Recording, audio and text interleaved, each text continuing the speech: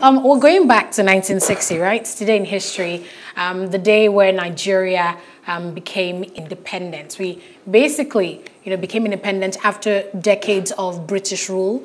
It was a very interesting time in Nigeria's history. There's been this clamor for independence, and eyewitnesses there said that just before the stroke of midnight, the British flag was basically lowered down, and then when it was midnight, the lights were switched back on again, and we saw the green, white, green Nigerian national flag standing there majestically for all to see. The celebration for independence took place for weeks on, and here in Nigeria, here in Lagos, it went on for the celebration occurred at the Tafawa Balewa Square right here in the city. So interesting times for Nigeria getting independence. Lots of events leading up to that period. And we know what happened 7 years later when, there was an agitation for a breakaway state. But it was in this day in history that we became independent under a constitution that provided for a parliamentary system of government and a substantial measure of self-government for the 3 regions in the country at that time. The federal government received exclusive powers for defense, foreign relations, and commerce, as well as fiscal policy. The UK retained the British monarch, Queen Elizabeth II, as nominal head of state and the Queen of Nigeria. 3 years later, in 1963, Nigeria became a republic. But yes, that coup definitely still part of our history, 1967. Yeah, 1960, 1967 now. We became a republic in 1963. 63, yes. Yeah, so independence 1960 and then a republic 1963. 4 years later, civil war.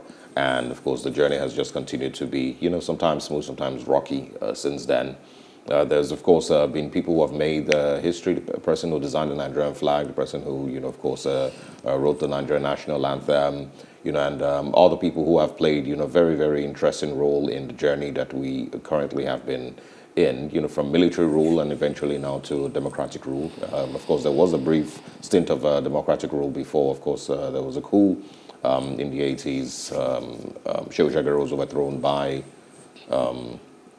a military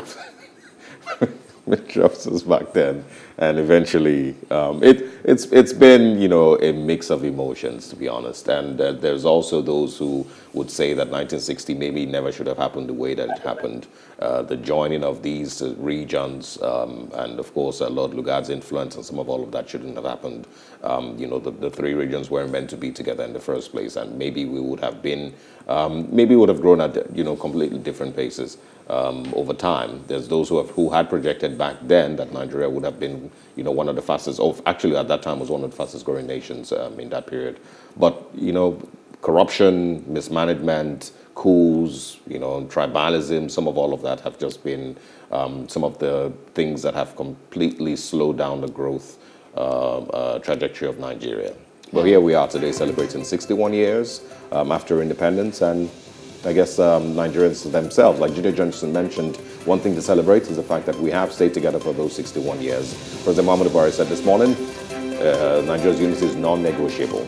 And we'll talk about that after this short break with our guest who will be joining us to review once again Nigeria's independence after 61 years.